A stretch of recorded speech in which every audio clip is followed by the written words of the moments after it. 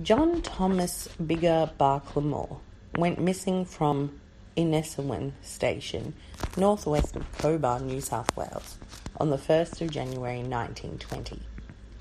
He was 45 years old at the time of his disappearance. In 1970, bones were found at Burnamwood Well, which was once part of Innesowen Station. The bones were located in a hollow tree stump underneath 1.5 square kerosene tins. The bones were from 2 hands, some sawn through rib bones which had been burnt, and 6 teeth.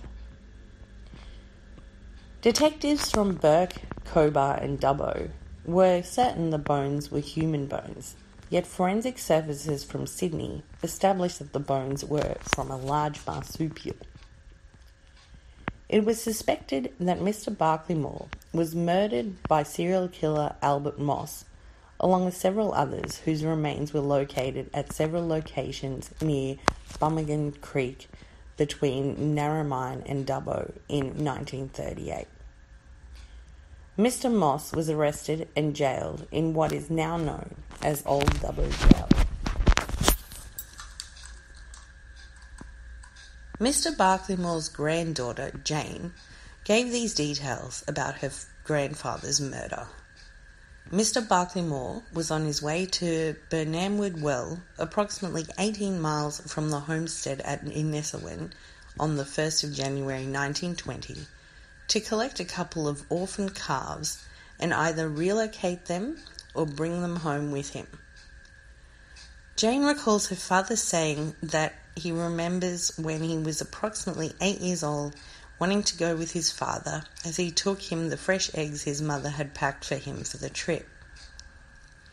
John must have been intending to make the trip over a few days, as it would have been well up in the 40+ degrees at that time of the year. When Mr. Barklimore had not returned home, stockmen were alerted and began a search. Police asked for assistance from Aboriginal trackers in the search. Unfortunately, they were unable to assist as the tracker dogs were in Victoria at the time and it would take them too long to transfer them to Cobar. Searchers found Mr. Barklimore's buggy, his horses had their harnesses on, and 2 calves tied up in the back, which indicated that he was most likely ready to leave to return home. The property was searched extensively for any evidence, including the timbered well, the cattle yards, and a steam-driven pumping engine.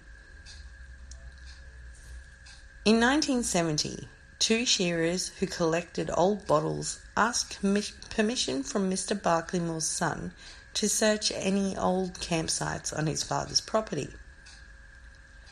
Mr. Barklimore's son showed them the location and told them that it was the last known whereabouts of his father 50 years earlier. And the shearers decided that searching for clues to Mr. Barklimore's murder was much more interesting than searching for old bottles. In their search, they even searched the many old hollow tree stumps on the property. The bones were discovered in a hollow tree stump which contained rusty kerosene tins. The remaining bones were never located, and the police concluded at the time that the bones appeared as though they were those of a large marsupial, a ridiculous conclusion considering the teeth in particular.